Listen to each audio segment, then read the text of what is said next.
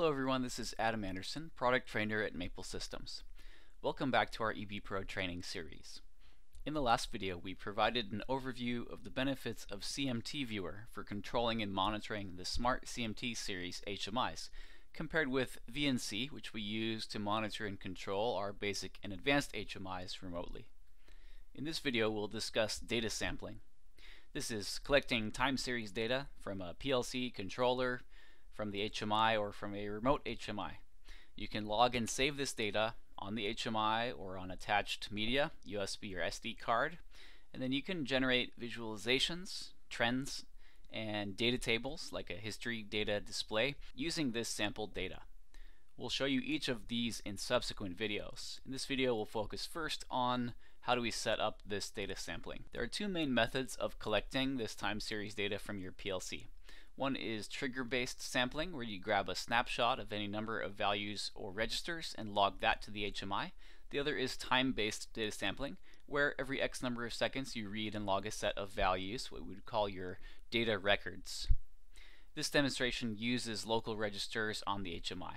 Here we're using local word 50 and local word 51, and we're just going to be logging two 16-bit unsigned values. To begin, now that we know which registers we want to look at, we'll go to the Data History tab and select Data Sampling. Then we'll click New. Here we see we have time-based and trigger-based as options. Time-based, we can choose a number of seconds as an interval at which to sample from the addresses defined under the read address section and governed by the range of records that we set up under the data records section here. Here you can see the device that's set is Modbus TCP IP master. That was a device we set up to communicate with in a previous video. As I mentioned, we'll use the local HMI in this video, and we just need to define a starting register to read from. That will be local word 50 for us. We'll read at a faster sampling interval, sampling time of 0.1 seconds.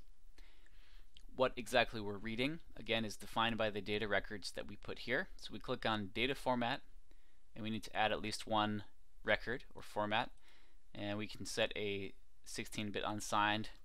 We'll just call this channel 1, and since we're reading two registers, we'll create another channel 2 here. We can give this a name,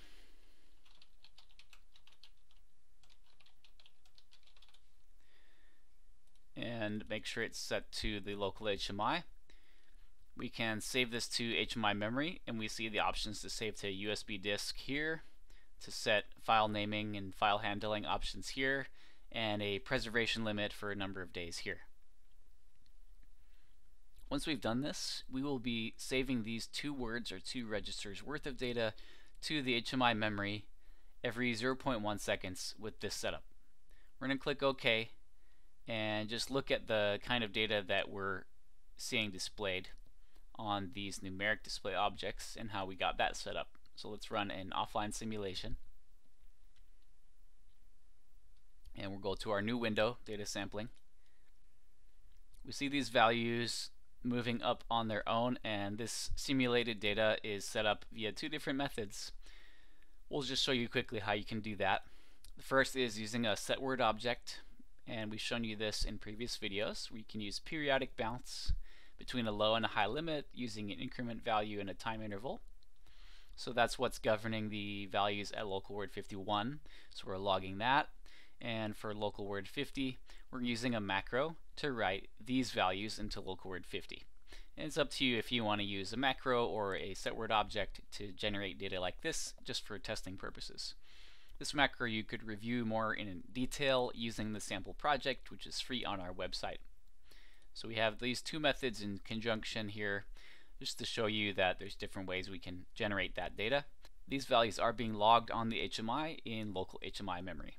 So again, all we had to do was define which registers we want to keep track of, select the read address and time-based or trigger-based mode, set the data formats, create these two data formats or data records here, and then choose how or where we want to save this data.